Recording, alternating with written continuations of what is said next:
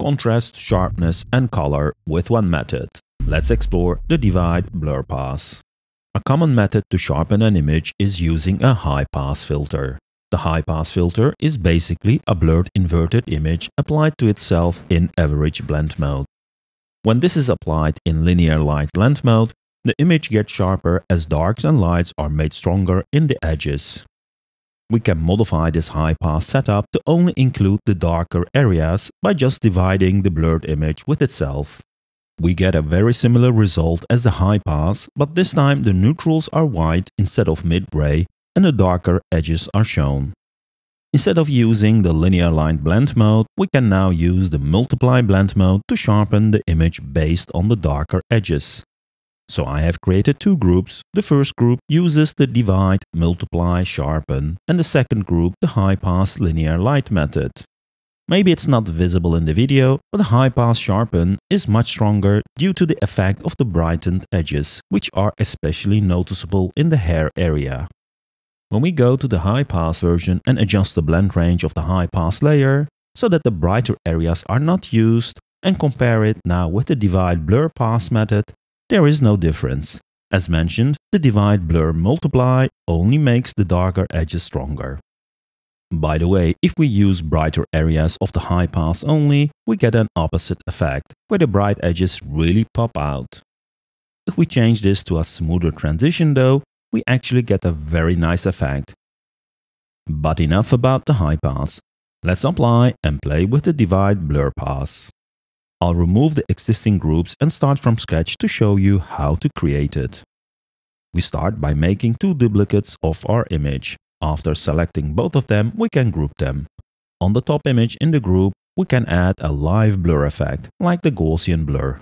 I'll use a radius of around 1.5 pixels. We're also going to add a levels adjustment and move this inside the top image in the group. This will be used later to fine-tune the final effect. We can now select the image with the blur and the levels adjustment and change its blend mode to divide. If all goes well, we get this sketch-like image. The blur we added determines how detailed it is, so if you're not seeing much right now, adjust the radius of the blur filter to control the strength. We can now select the group and change the blend mode of the group to multiply to get the sharpen effect. As mentioned, we can go to the levels adjustment we created earlier and adjust the white level to around 90 and the output level to around 10 to get a very nice, sharp, contrasty look, which works especially well if you have bright images. Here is the before and here is the after. Pretty awesome. Now there's much more we can do. Instead of using the multiply blend mode, which darkens the image, we could also use the soft line blend mode on the group. This would probably brighten the image way too much, so in order to fix that, we can add a levels adjustment to the group and lower the white output level to 50. This will make sure that the whites from the divide are now mid-gray, so they don't have an effect on the soft light blend mode. Again, by going to the levels adjustment in the blurred image, we can get some nice effects. Compared to the multiply version, the soft light version also allows to brighten the image creatively. If you have my InstaFilter 2025 pack, there is a couple of macros available which apply these steps in one click. So the first one is the divide blur in multiply mode, which creates a nice sharpened contrasty look. Next, we have the soft light version, which is a bit more contrasty compared with the multiply version. Remember, after you applied these, you can open up the group and adjust the levels adjustment or the blur to your liking. Then we have an extreme black-white version, which, as you might have guessed, works best on a black and white image. So let's quickly switch to a black and white image and apply this macro. Pretty cool, a bit over the top and dramatic.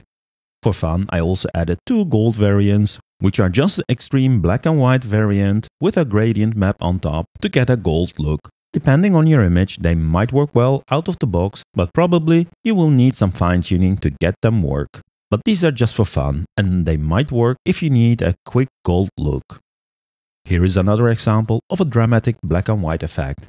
What I really like about this method that it can add dramatic contrast and sharpen the image at the same time, which in a way makes the contrast even stronger.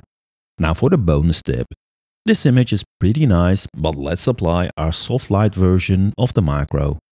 This brings some contrast and saturation to the image, but look what happens when we add a black and white adjustment on top of the levels adjustment in the divide blur image. Wow, that's amazing. A bit too much, but look at the colors. With the top levels adjustment in the group, we can control and fine-tune it to our liking. So we added contrast, color and sharpness in one go. Another use case is selectively to add the effect to your image. For example, in this image, I applied the black and white extreme variant of the macro, which as expected would be too much. But instead of applying to the whole image, we can use a mask so that the effect is only applied to the sky area.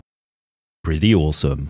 So I hope you liked this video, and as mentioned, the macros are available in my Insta 2025 macro set, which you can download from the description below. Thanks again for tuning in, and don't forget to hit the like and subscribe buttons before you leave, and see you in the next video. You're still here. Here is a funny video I have found today on the interweb. Be cool and take care.